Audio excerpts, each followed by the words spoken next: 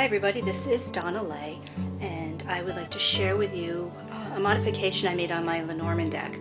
This is the Lo Scarabeo Lenormand, and what I ended up doing was taking the borders off, and since the number went with the border, I ended up drawing the numbers on them so I would still have the numbers. It's in gold pen, and the pen that I used is called a Zig Painty pen.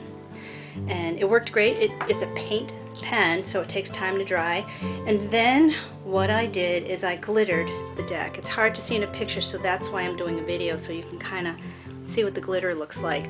Now, on some of the cards I like it better than others. For example, on the fish card, it looked fabulous because it looks like the scales of the fish.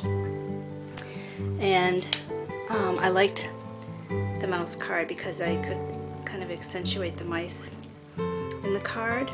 And I used two different kinds of glitter. So for where there was light areas, I used this.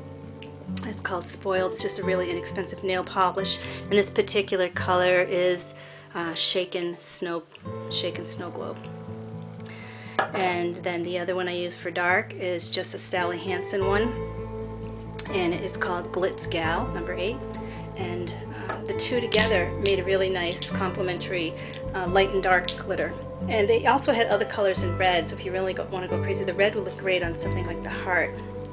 So for example, it might be a little hard to tell here, but in the flowers I used the light colored glitter on the roses and the daisies, and then I used the darker glitter down here for the vase.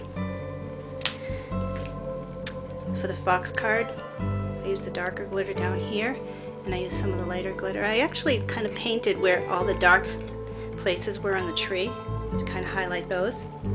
The sun card, I was really concerned about how that would come out.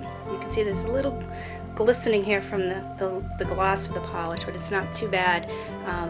But I used the light colored one for this one, and it gives it just a nice little sizzle. For the ring, I only did the ring. For the garden, I painted the water at first, and then I wanted more, so I ended up putting some of the dark glitter over there.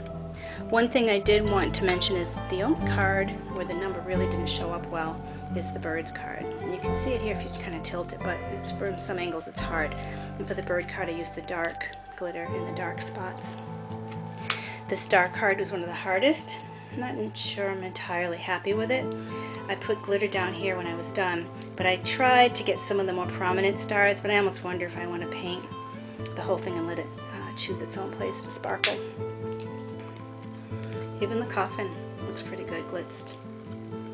The clouds, same thing. I went for mostly light with this. I didn't want too much of a darkness to it or to show up too much. And for the woman, I used the lighter color on her light outfit, nothing else. I didn't do anything but her and her hat. And for the gentleman card, I did just his suit, and I did a little bit of what he was holding here in his hat. For the path, I first did just the trees, then it dawned on me I have to do the path because that's what the card is all about, and it looks like kind of granite glistening. The moon. Of my favorites. The water really shows here. This is kind of like a card I don't really ever notice, but I like it a lot now. For the scythe, I just did the scythe. You could do more over here if you wanted to. Actually, I think I did. Yes, I did. I added a little bit of the light colored. You'll see it there. And then the snake, because the snake has scales and it really brings it to life. I also did some of the bushes. So you can have a little fun with it and see where the glitter goes in your cards.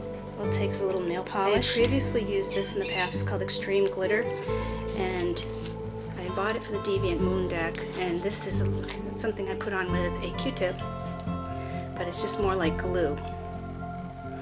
Okay, so it looks white until you put it on, then it dries clear, but that had a lot of gloss to it, so I could actually see the gloss a little bit more. To show you the difference, here's a stork. Let's see if it really shows. Can you see how much more shiny it is? Some of the other cards. The fish, you can really see around where the fish is. Whereas if I take my other fish fish card and compare. I like the glitter of the nail polish a lot better. You don't see so much the boundaries of it. See the difference? So I did put some pink on my cross, and that was nail polish, but see how you can see the little outline there?